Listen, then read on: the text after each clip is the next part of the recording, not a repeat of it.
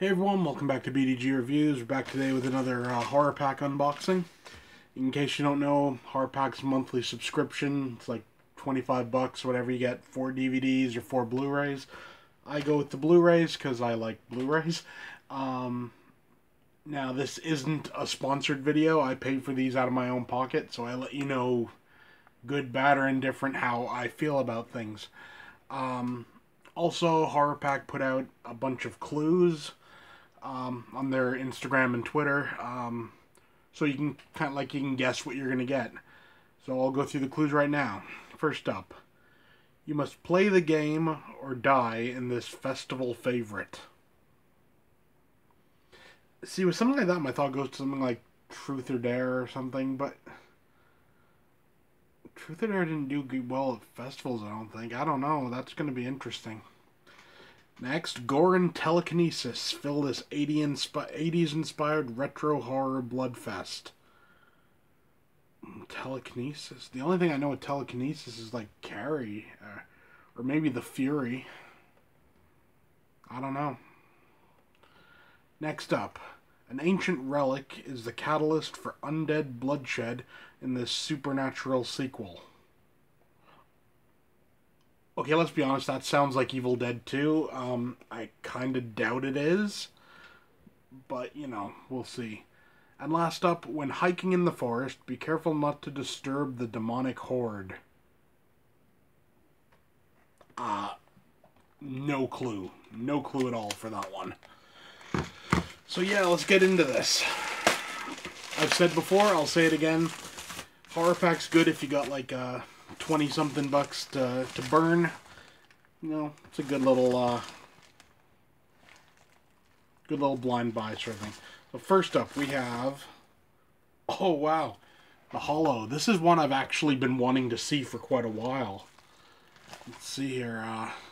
When a London-based conservationist is sent to Ireland with his wife and infant child to survey an area of forest believed to be hallowed ground by superstitious locals, his actions unwittingly disturb a horde of demonic creatures who prey upon the lost. Alone and deep within the wood, in the darkness of the remote wilderness, he must now fight to protect his family against ancient forces' relentless attacks. Starring Joseph Mawle and Bojana Novavav. I don't know. I'm not even going to try anymore.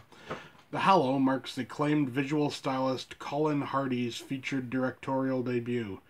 Hardy displays a technical elegance and sophisticated approach to the macabre in this modern and disquieting horror fable. And the special features include surviving the fairy tale, making of The Hollow, director's storyboards, the Book of Invasions, original illustrations, director's sketchbook, Corin Hardy's original concept sketches, and creature concepts. Damn. Yeah, I've been thinking of picking this one up for a while, and honestly, it's kind of expensive up here, so yeah. If that's any indication, that's a damn good start. Next up we have, oh yes, Dead Again in Tombstone. This is another one I've been after. I have Dead in Tombstone, the original. This is the sequel to it. So damn. That's cool. The devil's outlaw and reluctant servant Guerrero, Danny Trejo, returns from the dead again in this action-packed western, which promises to be one hell of a ride. Guerrero is forced to protect a stolen relic from getting into the hands of Jackson Boomer and his gang of soldiers. But Jackson will stop at nothing to raise his comrades from the dead and bring the wrath of hell upon Earth. Guerrero must use his dark powers in order to defeat Jackson and find redemption, or die again trying. And the features are Making Dead Again in Tombstone, Danny Trejo as Guerrero, deleted shots montage, and feature commentary with director Roel Rainey and more. Damn. That's another one I've been wanting to see, so I'm happy with that. Next up we have...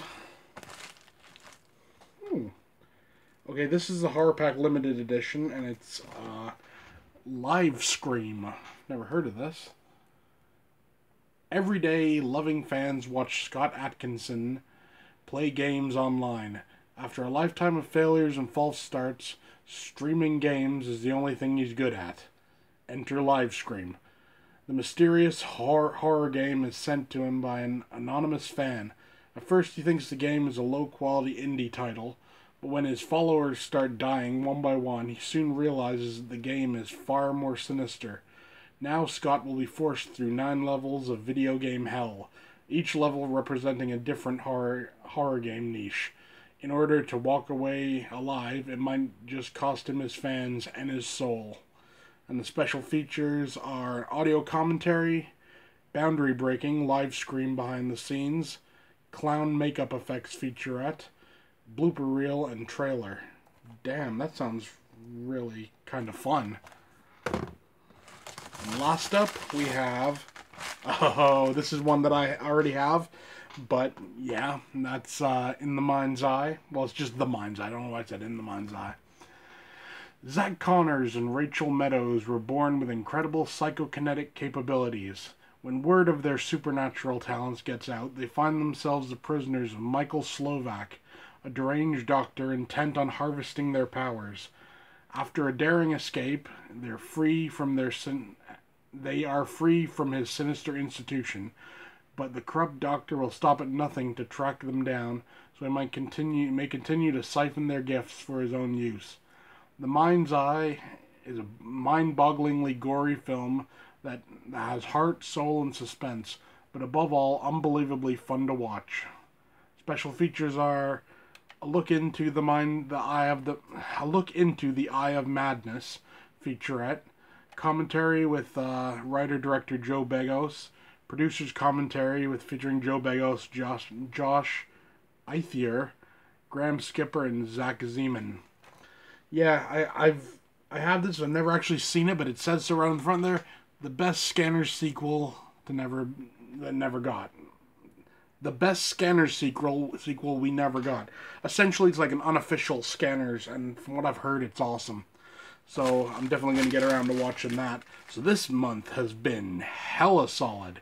Got The Mind's Eye, Live Scream, Dead Again in Tombstone, and The Hollow.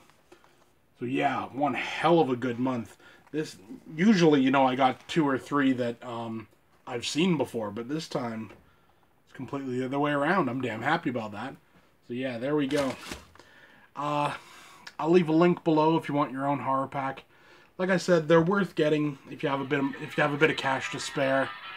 And is what it is, right? That's it for now. See you next time.